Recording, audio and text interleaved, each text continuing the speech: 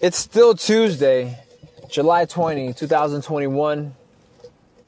I'm still Alex, still a corporate cowboy, powered by Incorporating Associates. Just following up. It's the end of day. It's the end of business hours. And I might as well follow up. Might as well. See, it wasn't so bad. We made it. We had to show up, put on a little front, like a working cog, little corporate blockhead. And I'm pretty square. I'm about as square as it gets, superficially, in appearances, if you will. I'm pretty square when it comes to appearances. So there's not much else you can expect from me except to get in, do work, and get out. And that's fun. It's fun to me, at least.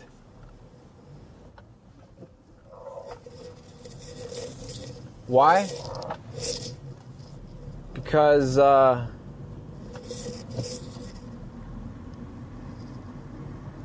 staying in tune, staying in touch with people, communicating socially, that social interaction, that corporate interaction,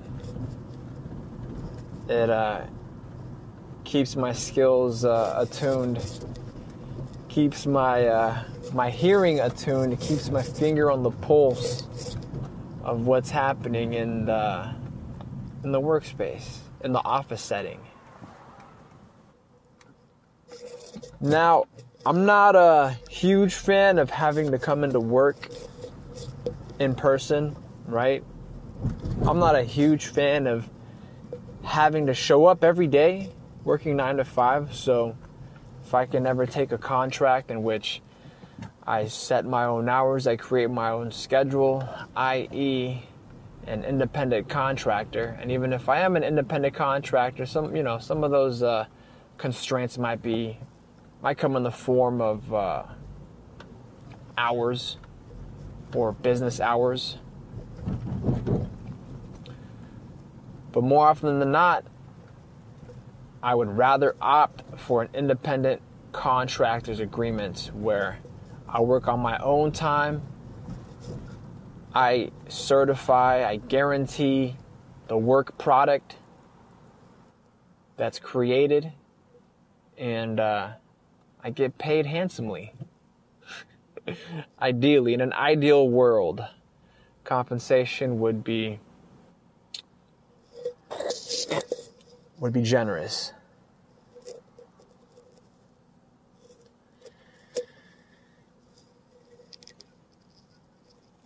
But in the corporate world, you have to negotiate for fucking everything. You have to negotiate to even be an independent contractor.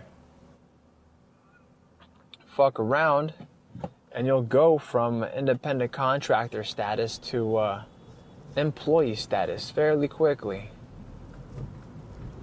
Fuck around and even more, and you'll find out just how much corporate values independent contractors.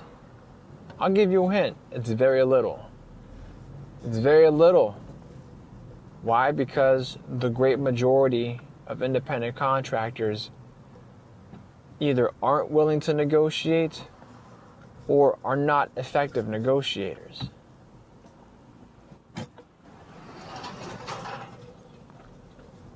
So if you think they can put up a sign in their window that says now hiring fucking $10 or $15 or $20 or whatever the fuck minimum wage is,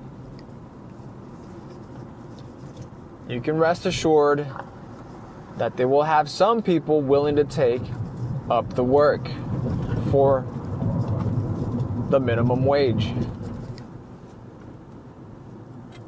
Very few that I've seen, very few applicants are successful at negotiating the minimum wage, at negotiating a pay rate above minimum wage.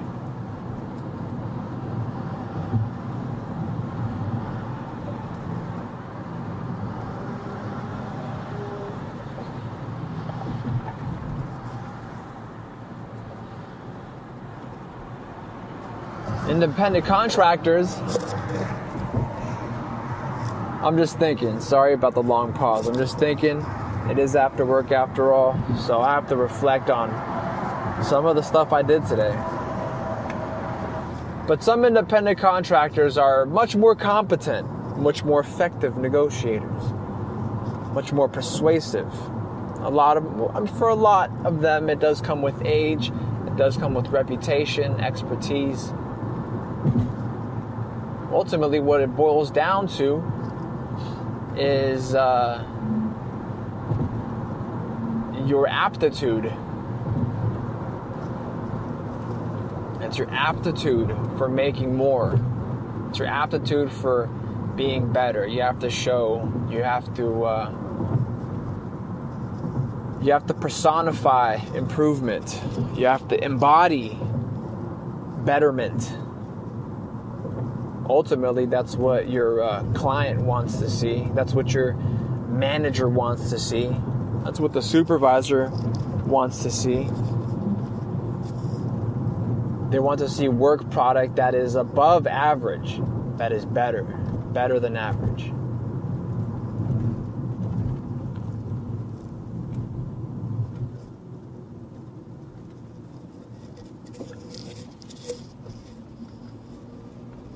Let me see if I can tie this into business hours, because I said, fuck it. It's already business hours. It's one of the few days that I'm in at 9, out at 5.5. So I'm wondering, how can I tie this episode into business hours? The aptitude. Your aptitude for negotiating. Ultimately, that's what your value comes down to. It's being able to negotiate how much you want to get paid, how much work you want to take on, who your clients will be, essentially the parameters within which your relationship will exist between you as an independent contractor or as an employee and your employer. You have to have an aptitude to negotiate. Aptitude? I suppose it's more creativity. An aptitude for negotiation. Essentially, you have to have the creativity to know when and where to negotiate. How much to give and how much to pull. The other day, I was working in representation of a client, and that aptitude for negotiation is something you can work on. It isn't definite. It isn't in stone.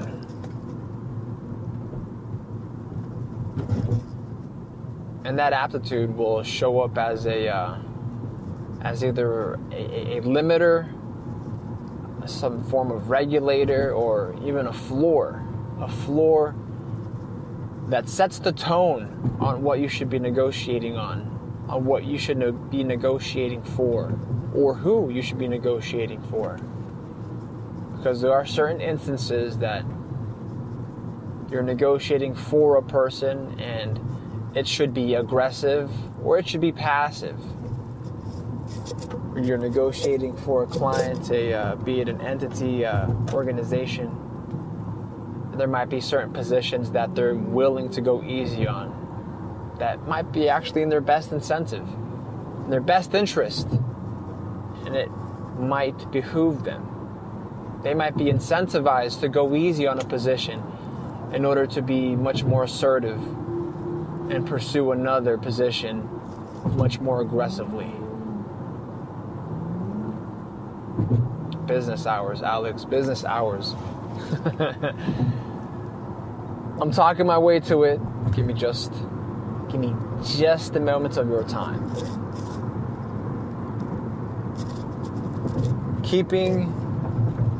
keeping yourself bound by constraints should make you more valuable. It shouldn't take value from you. Let me say that one more time. Keeping your product or service bound by constraints such as time and of the availability of it should make your product or service more valuable. I myself am working on that. It takes knowledge. It takes expertise. It takes ability. It takes capability. You have to have the fucking balls to do it. Not just the balls. You have to have the confidence. You have to have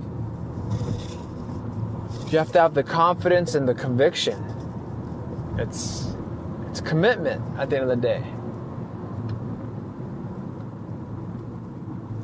For some, I mean, it is contractual. Here it comes. Where those business hours are pretty much mandatory. Can't open any earlier, can't open any later. And you might see this in, let's say, commercial leases, where if you go to like an outdoor strip mall or some form of shopping center, you may have noticed that all the stores and the surrounding stores have about the same business hours.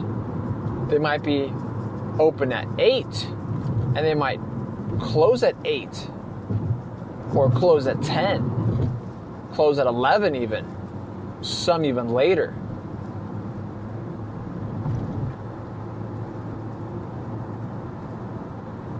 And now an entry-level business owner, an entry-level enterprising corporate cowboy, you could say, might stop to think and wonder, why can't they stay open longer? I mean, don't you think that's in their best interest to extend their business hours? Why? Because the longer they're open, their competition isn't, and so they're making more money. No. They're under a contractual agreement. They're legally bound. They're legally bound to work within a set,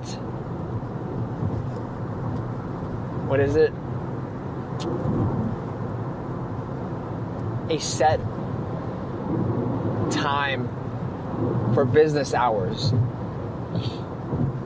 It's agreed upon. It's something that's been negotiated in their lease, and more likely than not is actually a blanket condition. It's just a standard term, a standard condition for everyone in that complex or in that strip mall or plaza, wherever you might find this hypothetical business.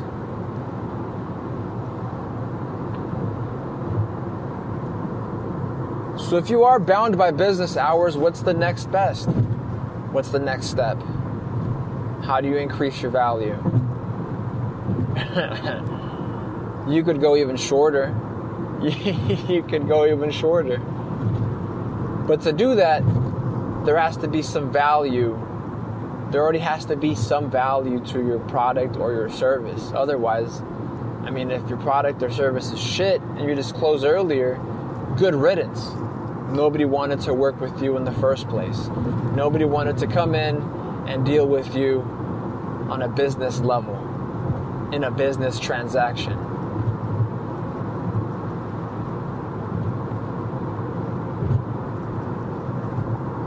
So, you negotiate further by beginning to think outside of the plaza. How do you bring people into your plaza for the set number of hours which are open? Well, there's marketing, there's promotion, there's networking, there's additional enterprising.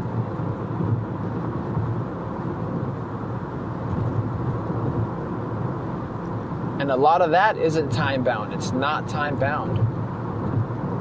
But it still requires a lot of work. Just not on your premises. Just not on your property. This is assuming folks are aware of your business hours. This is assuming that your business hours don't change.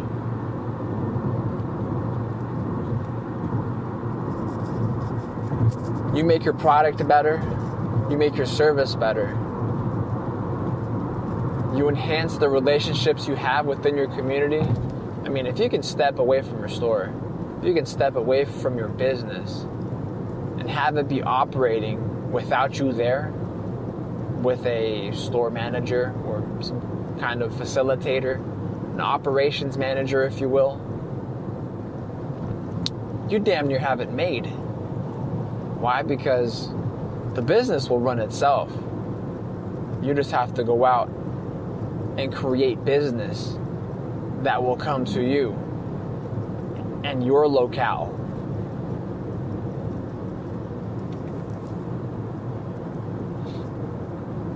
So you only have a set number of hours in which to increase and maximize your business.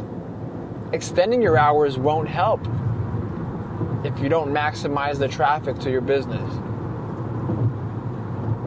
If you don't maximize the use of your services. If you don't maximize the utility of your services.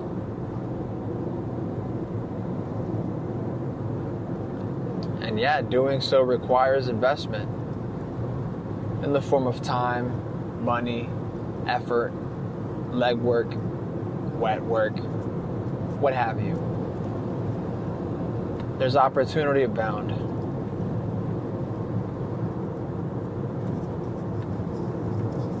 And sometimes this work doesn't even happen within business hours. There you go, Alex, you motherfucker. Sometimes this work occurs outside of business hours. Just goes to show that money never actually sleeps. It's people that sleep. Money doesn't operate on business hours, so why should you? Constantly thinking, constantly evolving. It's only right, right?